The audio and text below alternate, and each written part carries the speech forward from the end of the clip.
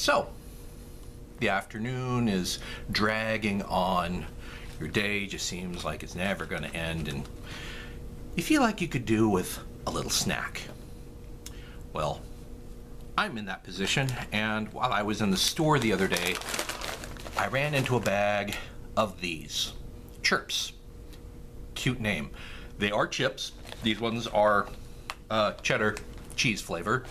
But the main difference is that these are made with cricket flour. At least part of the ingredients list is cricket flour. They are actual crickets that are ground up into a meal, mixed with flour, and baked into a chip in this case. Now, entomophagy, or the consumption of insects for protein, is not new. Cultures around the world have eaten bugs, insects, worms, for hundreds, perhaps thousands of years as a part of their daily diet, whether you're talking about chapulines in Mexico,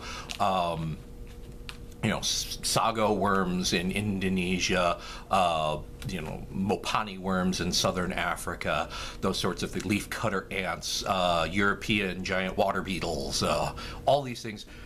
People have been eating bugs since time immemorial. It hasn't really caught on here in the U.S. just yet. It's gaining momentum, but very, very slowly, which is why I was excited to see this, because this is the first time I've actually seen an insect-based product in the main shelves of a grocery store. You see them as gag gifts, like the lollipop with a scorpion in it, or the tequila flavored ones with the agave worm inside of it. Those are kind of gag gifts, and this is the first time that an actual mainstream product has been available. It's becoming more and more popular. The problem that we're having in the United States particularly, a lot of the rest of the world has no hang-ups about eating insects. It's just a part of the diet. Some people like them, some people don't, but that's fine. It's still a part of the cuisine. We really don't have that tradition here, and so we sort of grew up thinking eating bugs is gross. No, that's not something you're supposed to eat. And we have a couple of really big hurdles to get over before this becomes popular. One is the ick factor. Because we haven't grown up with a tradition of having eaten bugs before, and it's not a normal thing for us. We sort of kind of freak out about it. They're creepy crawlies. They're not meant for food. They're horror movie staples. The second, well, I guess corollary to that is how to actually eat them. Now, if you have chapulines, like here, these are basically Mexican crickets that are raised specifically for food. They're cultivated, I guess you could say, specifically for human consumption, and they are lightly roasted. These ones are, I think, chili lime, but the ick factor here: your treat has feet. It has legs, it has wings, it has little beady eyes that look back at you and say, "Don't eat me!" So it's a little off-putting for us who, we tend to sort of like to anthropomorphize anything that has recognizable body parts, which is a lot of why we don't like to view our food as a living thing. So you don't eat cows, you eat beef. You don't eat pigs, you eat pork. So if you can recognize the food, and I suppose if it can recognize you back, we have a problem with it. And it's branding too. So something that has become distasteful just by some association, we like to rebrand it if we can. So for instance, prunes. People go, old people eat prunes because they need more fiber. Blah. I don't like them. So big change to the campaign. they said, okay, we're not going to label them as prunes anymore. We're going to label them as dried plums. And everyone said, ooh, dried plums. And look at all this fiber they have. They're really healthy. Oh, I don't like prunes, but I love dried plums. They're the same thing. They just repackage them. Well, a good way to get into entomophagy is to remove the legs and wings and the eyes, to process the product into something that's a little bit more palatable, a little less recognizable as what it was. So it's a good start with putting them into a chip or into baked products. And a lot of people are saying that we need to eat more bugs because they're a lot more sustainable, they're a lot easier to raise, and per pound they have more protein than pretty much any other source of meat or protein that we have. They take, for instance, crickets take approximately 2 pounds of food over their rather short lifetime, about 2 pounds of food to produce 1 pound of edible protein. And you compare that with something like beef cattle, which takes on average about 25 pounds of food to produce 1 pound of actual edible meat. And that goes across the board with all the resources that it takes to raise them. Water takes a lot less water to raise insects than it does to raise larger livestock. Land, obviously you can have stacked trays of millions of crickets or mealworms or whatever in the space that you can put 500 cows. You can have one warehouse and produce millions of crickets. So it's economies of scale that you're talking about, and it's just getting the buying public to buy in to the idea of edible insects, and this is a good start. So with that said, these Chirps, they advertise 20 grams of protein per bag, or about 4 grams per serving. So if you do the math, that means they expect this to be 5 servings. They don't know me very well. So 25 Chirps, they even have a helpful little graphic on the back here. 25 of these chips has as much protein as 1 egg white. Oh, here we go. Gallons of water to make 1 pound of meat. 1 gallon of water to make a pound of crickets, or 2,000 gallons of water to produce a pound of beef.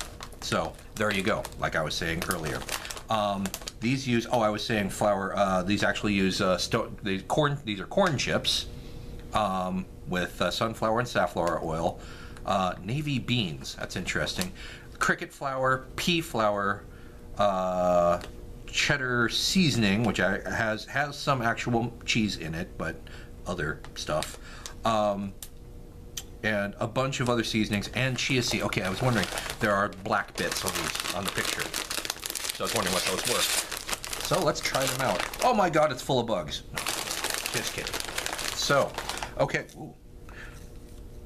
The chips are smaller than I was expecting. I was expecting a standard tortilla chip sized chip, but they're a little smaller.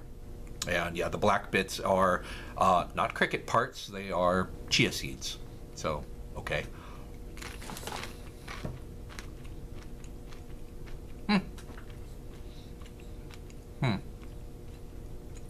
Okay, so all of the other ingredients, I mean, obviously the corn, that's the main binding ingredient, but the green pea flour and what else was there?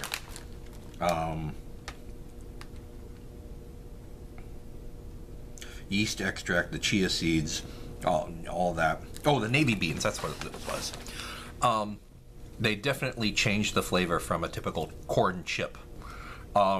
These are fairly lightly seasoned. They're not overly salty or overly cheesy, for that matter.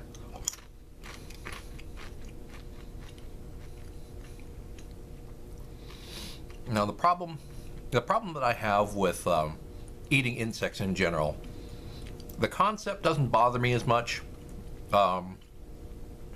At first I wasn't sure if it would bother me because I'm been raised in an American culture, so whether or not I would be too grossed out to even try it. But managed to try them.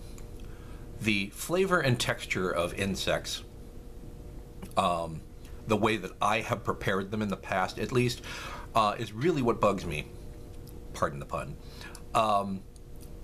That sort of that sort of chitinous exoskeleton that all insects have, and a lot of arthropods, I can taste that chitin, and in particular when I cook them. It sort of reminds me of when I was very young and slightly more sociopathic, young child with a magnifying glass on an anthill. That smell of burning protein, whether it's burning insects or if you've ever smelled hair that's been burnt for any reason. I get that flavor whenever I've eaten insects. The other thing is they're either too crunchy because it's a thick exoskeleton, or they're chewy to the, like when I've tried a couple of different basically caterpillars or worms, and it sort of feels like I'm chewing on a condom. It's or a rubber band. With something kind of squishy on the inside. It's kind of off-putting to me. It's really the texture more than the flavor or even the concept. It's just really unpleasant. These, however, you don't really taste that chitiny flavor. It really is everything else really covers up the flavor. So again, this is a great way to get insect protein into your diet if that's something that's important to you. Without that particular flavor. I don't know that it's a great way to really get into sort of hardcore entomophagy, because it is so far removed from the original form. But as a snack, it's not bad. Price point, it's comparable to another bag of chips. Some settling may occur. This is about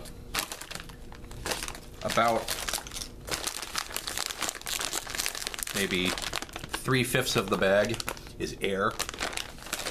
Some settling may occur, of course, but so per pound, it's a little more expensive than your typical bag of chips, but